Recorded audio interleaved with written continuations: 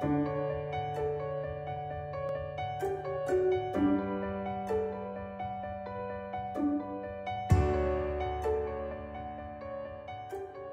everybody and welcome to my channel. My name is Tünde and I'm the person behind the blog Ateliér Parva.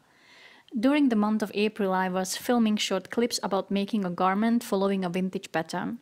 This will be the first video of this kind on this channel. It's not a tutorial, but I will share the process of sewing, things that I made or learned, and I hope I can share a little bit of my love of sewing with you all. I hope you'll enjoy and let's get started. Today I will share with you the process on making this batik pattern.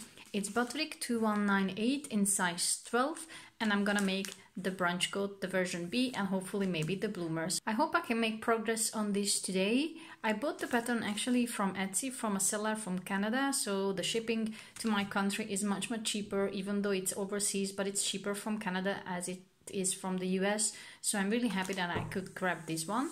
And I'm gonna make it from this flannel fabric. It's a pastel colored nice flannel. It's very nice. It has a very nice feeling, although it's not the best quality, but I had to buy something which is on the cheaper end just because I'm not gonna make any further mock-up out of this. So I bought only 1.7 meter of fabric, so I will start with the coat and then see if I have enough fabric for the bloomers, which I'm not so sure about. Here are the instructions. I read through the instructions. I think they are quite clear. And here you can see how the yoke and sleeves are attached, and that's actually the brunch coat, how it will look like. So it closes with bias tape. Maybe I could also add some snaps. It depends on how it will look like at the end. So I think that will be hopefully not too complicated to make. I will try now to figure out how to set up my tripod so you actually can see how I transfer the fabric and how I cut it out. And of course I will first drink my coffee.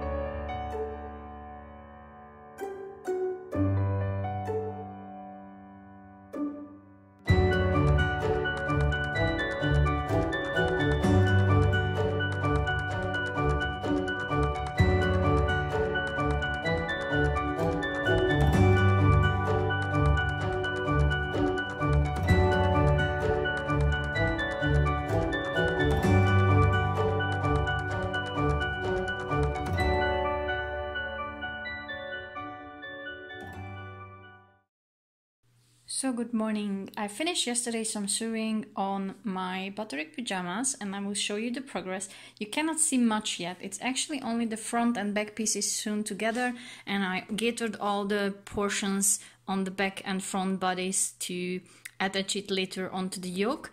All the edges are finished with this nice floral bias tape. It's cotton, although I wanted to use self fabric, but I wouldn't have enough to finish the whole piece, so I decided to use something completely different, and now I will have enough fabric to make the pockets as well. So you cannot see much yet because it looks more like a sack right now, but I finished also the sleeves. They have really nice darts on them, and they are sewn together and pressed, finished with bias tape, which I had to use something different because I actually ran out of this floral one too, but I don't mind it because this nice satin will be very nice on the skin. So yeah, you use what you have in your stash. And this is the other sleeve, loosely attached and pinned to the armhole. Oops, let me show you. So this is the sleeve. It's attached only to the armhole, and then the rest will be the upper part will be attached to the actual yoke pieces, and that I have to figure out yet how to do it. I checked the instructions, so here is it shown on the instructions that you first attach the armhole and then finish the rest, while the yoke has to be sewn together with the back and front pieces and the slit as well. So that will be interesting. I have to figure out how to do that. So far I have a little bit of understanding, but let's see how I can do this. What is good actually, that this fabric, this flannel fabric, is so nice and soft, and really it has a very nice ease, so I can easily attach the or match the notches, and it's really nice to work with and see. So I will try to set up now my camera so you can see some actual sewing, how I do that, but I'm not sure if that will work. Let's try it out. That's what I'm up to now. Wish me luck.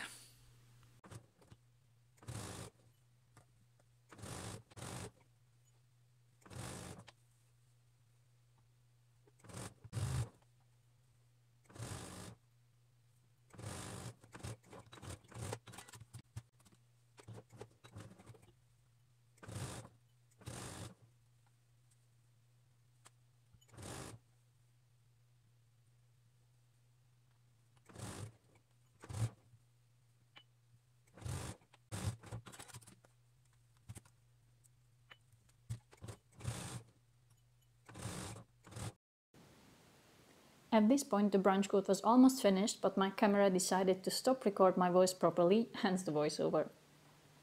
I was very pleased with the result so far, especially like the back yoke with the gaiters. And the sleeve turned out to be pretty neat too. The pockets were only pinned at the front pieces at this point, as I couldn't decide if I liked them or not. And the back view is just so nice.